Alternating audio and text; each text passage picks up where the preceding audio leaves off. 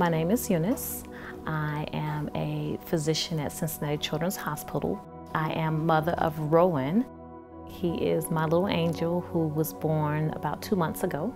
At our 20-week ultrasound, we found out that Rowan had tricuspid atresia. Even though I'm a physician, I'm still a mom first. I'm still learning the red flags of what to expect for him when he's in trouble. He had his first surgery at about 2 weeks of life. We had an opportunity to learn more about how to take care of him at home. So that became part of the process of the home surveillance program. I will say it is a duty, but it can be done. Now that I've been doing it for the past 2 months, it's gotten a lot easier and I've become more familiar with what's right for Rowan. In this short video, we will provide you with an overview of how to care for your baby at home during the interstage period. We will begin first by demonstrating the 2 daily tasks of the home surveillance process. The first task is how to perform daily weight checks. Then we will review how to perform your baby's pulse oximeter checks. Finally, we will review red flags or symptoms that would indicate that your baby may need medical attention. If your baby would experience a red flag, you should contact your nurse or cardiologist immediately. We will be closely monitoring your baby's weight and oxygen saturations while at home. You should have received both a scale and a pulse oximeter before discharge. In order to obtain an accurate weight, please follow these steps. Step 1, place the scale on a flat, sturdy surface. Turn your scale on and make sure it is set for kilograms, not pounds. Step 2, undress your baby, including the diaper. The weight must be a naked weight. This will ensure that you are measuring the most accurate weight to properly monitor your baby's weight gain progress. If your baby happens to feed using an NG tube, be sure to hold any tubing off the scale. It is best to weigh your baby before a feed. Step 3, you will want the scale to be at a 0 balance immediately before placing your baby on the scale. You may do this by pushing the 0 or tear button.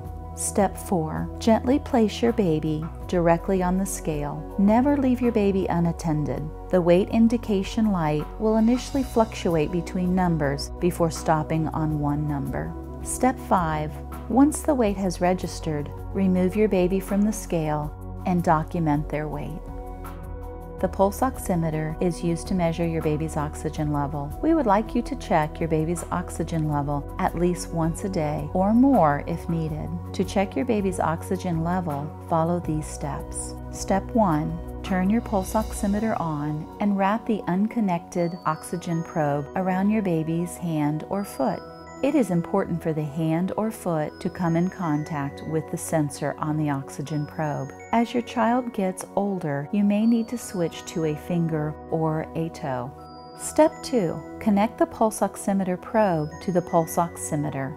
Try to keep your baby as still and calm as possible while you wait for a reading. Your baby's movement may interfere with an accurate reading. Make sure that their hand or foot is warm and bundled. Be patient. The red light on the oxygen probe will indicate that the sensor is working. The sensor may take anywhere from a few seconds to a few minutes to determine an accurate reading. Some pulse oximeters will have a green flashing light, which indicates the sensor is working. If the light is flashing red and the heart rate is low, it may indicate the device is not getting an accurate reading. Step 3. Once an accurate number has been registered on the pulse oximeter, remove the probe from your baby and carefully wrap the probe's adhesive pad, place your baby in a safe environment, and turn off the pulse oximeter and document their heart rate and oxygen saturation. Here are a few helpful hints. To get a consistent and accurate pulse oximetry reading, measure the oxygen level close to the same time each day, preferably in the morning. If your probe is an older probe and the adhesive is no longer intact, you may not get an accurate reading. If this is the case, you may want to start with a fresh probe. Most probes last no more than 1 week. Red flags are signs or symptoms that indicate a change in your baby's baseline condition that may require medical attention. The term baseline refers to the way your baby normally looks and acts. A fever may indicate that a possible infection or virus may be starting. Please notify your Interstage team if your baby develops a temperature of 100.4 degrees Fahrenheit or greater. Watch if your baby starts to change their feeding pattern. This might include a sudden change in their baseline feeding pattern or not tolerating feeds as they have in the past. Your baby may take in less volume than their baseline. Your baby may become short of breath while feeding or may take frequent breaks to achieve their goal volume. Your baby may become sweaty during their feed.